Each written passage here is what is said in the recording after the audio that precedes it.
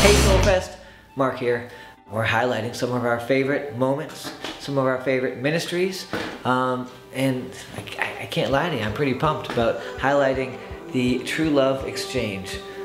It was headed up by the Deckers. You saw them over there near the revival stage. They had walls all throughout the festival, well, at least a few of them, and you filled out a little heart-shaped piece of paper and you put a need on that wall.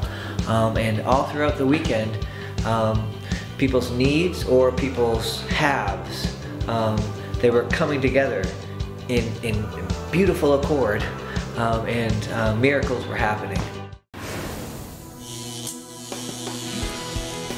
Hi, my name is Amanda. And I'm Loren, the Deckers. And we're here to tell you a little bit about the True Love Exchange Wall.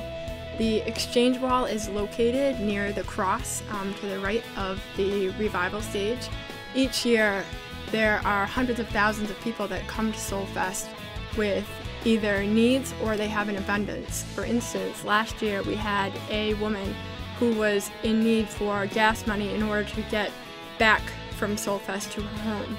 And there was a person that came up here and they were able to meet that need. Each year we have many, many different stories of people who place their needs on a little piece of paper and tack it to the wall, and we also have people who place their abundances and tack it to the wall, and we like to connect those things together. So if you have something to give, from the littlest thing to the biggest thing, and if you have a need from the smallest thing, such as a battery, or a battery for your flashlight, please come and tack that to the wall as well. And we look forward to meeting you up there and being the hands and feet of Jesus here up at SoulFest. And if you've got a story about the True Love Exchange Wall, let me know, please.